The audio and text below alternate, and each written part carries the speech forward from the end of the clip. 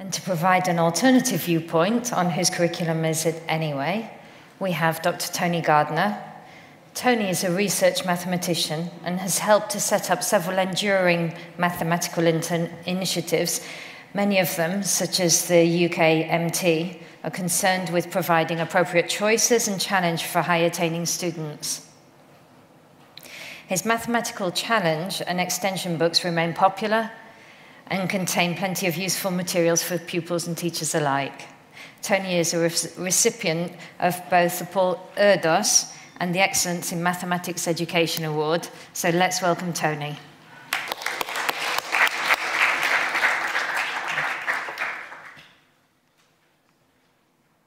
Well, I should say that I hate PowerPoint. I think this is the 4th time I've tried to use it, and I apologize for the incompetence.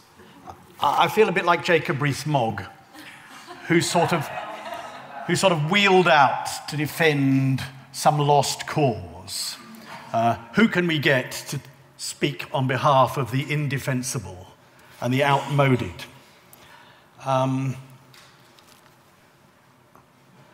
It's supposed to change. It did. The framework, Cambridge Mathematics, has been intriguing from the outset. I don't know about you lot. I sat through the first talk and remembered my first year at university, where I looked round and thought, they all look as if they're understanding it. I haven't a clue. I read the early stuff, but if you're an outsider, it's difficult to understand it in the way the insiders have come to understand it. So one has to be patient and wait for the fruits to allow one to access what it is they mean. The Cambridge brand must have seemed like a good idea at the time. I'm not sure about now.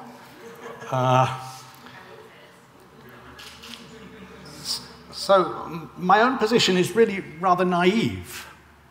And I think there are 2 approaches to mathematics education and to science in general, if you look at history. One is to try to do better by adding layers and layers of complication, which may give you a more accurate figure, a bit like Ptolemy's epicycles. It may give you a better figure, better theory, but it's harder to comprehend. The other is to say, we're not ready for that yet, or it's not what I need day to day, and to aim at simplicity that may be incomplete, but is actually more practicable from the point of view of the classroom teacher. I am fairly simple-minded. I'm not obviously more simple-minded than the typical classroom teacher, so I reckon it might have something going for it. So my view is that I've not seen the group in a room like this for a long time, ever perhaps. We have the 4 pen holders, named people responsible for the curriculum in 2012, 2013, and we even have somebody who I think may have been responsible for writing the drafts that they considered. What we don't have here are the dark forces who edited their efforts. But my own view is that the simple version one should be aiming for is an outline curriculum, which, if you are simple-minded, too simple-minded, you will treat as a list of itemized sub-levels that you can tick off. That's not the point, but it's going to look a bit like a list, whatever you write it as. And I don't think you can make sense of that as a list. It becomes fragmented unless you have an outworking of that outline that, I'm going to use a rude word now, like a series of texts.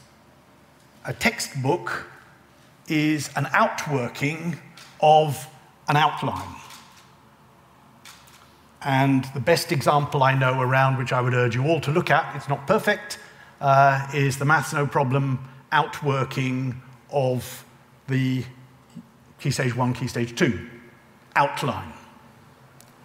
By looking at the outworking, you can see what's wrong with the outline, and it should be a to and fro process. But that's a fairly simple-minded approach. So I think I see our difficulty as being a bit like the history of science or medicine. There is a kind of, I think Mumsnet is a wonderful thing to browse when you've got nothing better to do, to find what the ordinary souls do with mathematics and the education of their children. There's a stage of primitive believing in genius or whatever. There's a pseudoscience where you have a theory, but there's no process of checking. There's then what I think of as the Greek Renaissance tradition of go, look, and see. Don't trust. You may not be wise enough to understand what you see, but you can at least look. This is a kind of Protestant view of the Bible.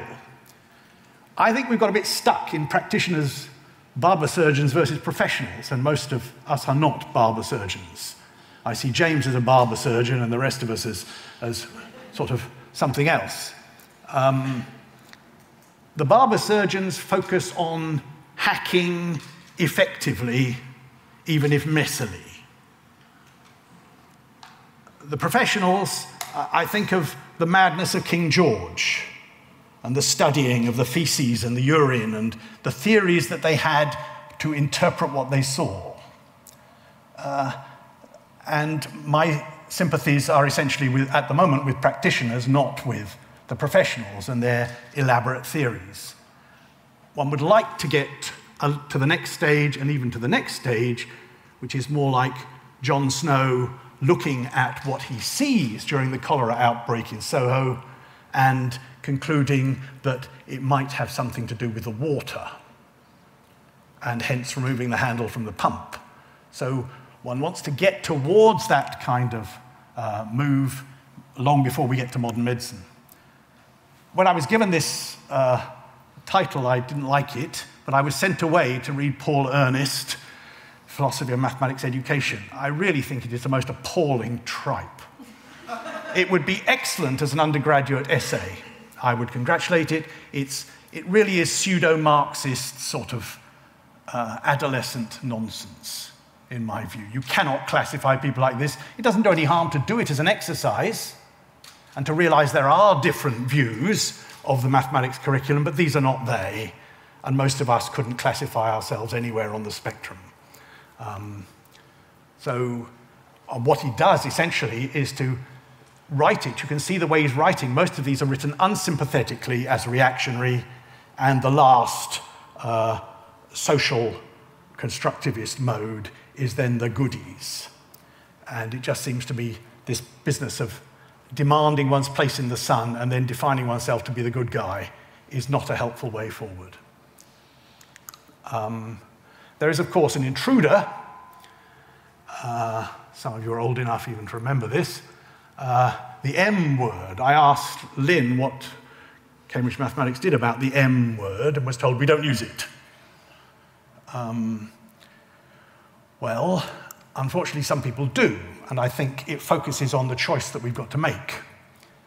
The national curriculum uses the F word, fluency, rather a lot. I don't think there's anything wrong with the M word. The sort of giveaway is the fact that it's used over and over again without any other variation. The M word came in afterwards. The M word doesn't appear at all in the national curriculum.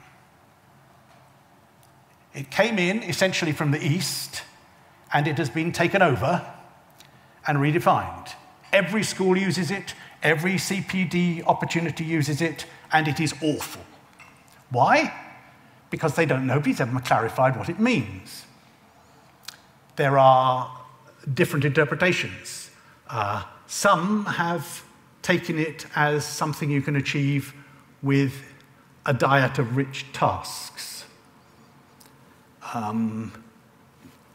If you look at my career, I'm not going to speak against rich tasks, but they're not the answer, because they don't join up. They don't crystallize, they don't leave you with anything you can use, and it doesn't build over time. They're just fun in isolation.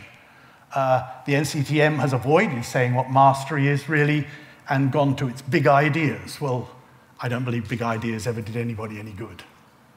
They make you feel nice in the bar, but that's about it. But the main thing is people have gone to look at what mastery might mean, and they're only looking at English language research. And that means they look not east, but west. And if you look up mastery, you'll find the American version, which is dice, test, and move on. Chop it into little bits, teach it in a trivialized way. It was designed as a way of turning vegetative human beings into people who could at least raise their arm or move something. It was wonderful. It proved that you should not give up on anybody. But educationally, it's nonsense. You cannot teach mathematics by chopping things into little bits, teaching them in a micro way, testing them and moving on, which is the Educational Endowment Foundation or Complete Maths or whatever you name version of mastery. So we've got an intruder who has muddied the waters. I think we just have to look for an alternative to big enders, little enders, cowboys, Indians, us and them, and try to reject these crude dichotomies and back off and realize effective systems depend on combining two things. A consensus, which you have to work towards, which is shaped by analysis and reflection, and gradually building consensus. And once you accept that, it's worth looking to see to what extent elementary mathematics makes that kind of consensus attainable.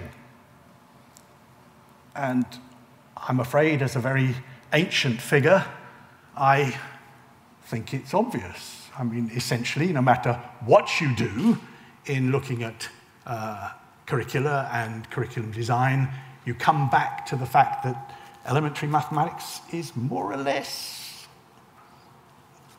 shared. Then you should look to see where there's scope for disagreement.